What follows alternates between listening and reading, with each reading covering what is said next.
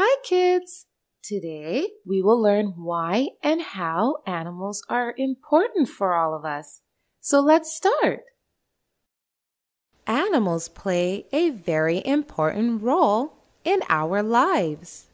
The surroundings in which animals live and grow is called environment. Kids, here we have a picture of environment, where we have a lot of animals. And here is a picture of environment, where there is no animal. Which picture do you like more? Yes, the picture with a variety of animals in it is more beautiful. Imagine that there is no animals now. No birds singing, no birds chirping, no honeybees, no fish in the lake or pond, no butterflies, no flowers, no dog, and no cat, and no hen. Our world would be empty. That we all would not like at all.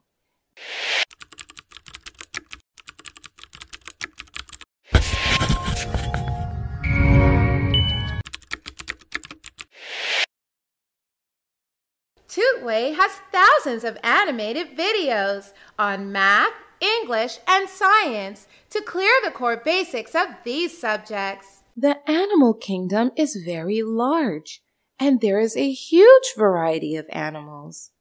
Some are very big, some very small, some colorful, some dull. Some live on land, like a dog, cat, rat, lion, elephant, zebra, and just so many. Some live in water, like dolphins, whales, starfish, octopus, and just so many beautiful fishes. Some animals fly in the air and live in trees, like sparrows, parrots, and so many beautiful birds. Animals are very helpful to us. Let's see how animals help us.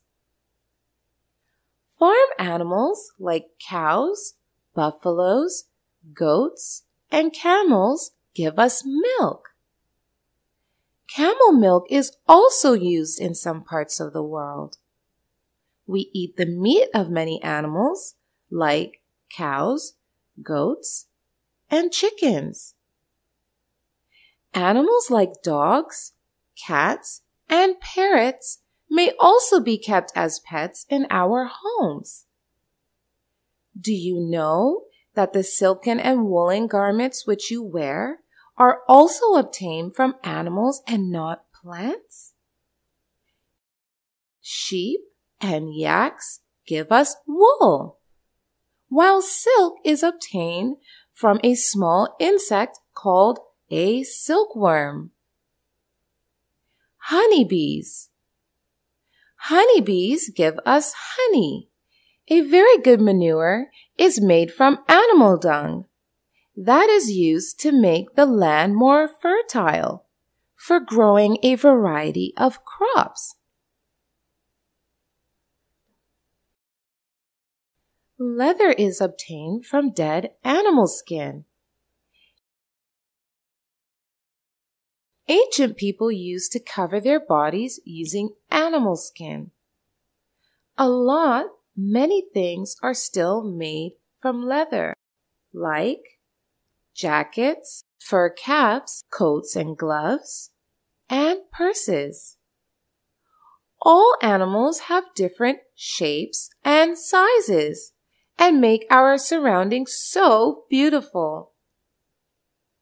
Birds and animals are our natural resources. We should try our best to protect them and see to it that they and their surroundings are not disturbed by anyone. Plants and animals are part of the environment, and all living things depend on each other to live and grow. For example, plants gives animals oxygen to breathe.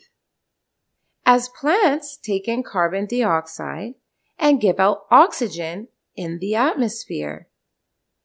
And animals gives carbon dioxide for plants to breathe, as they take in oxygen and give out carbon dioxide in the atmosphere. So there is a give and take relationship between plants and animals. Animals provide carbon dioxide to plants. Plants provide oxygen to animals. Animal dung makes a good manure for plants to grow. Bees and many birds help flowers spread their powder to make new plants. That is, they help in pollination. You will learn about pollination in your next higher grades. So kids, today we learned that our environment consists of a variety of animals, and they are very important for all of us. So we should love animals and take care of them. Now go ahead and take a quiz to learn more. Bye-bye.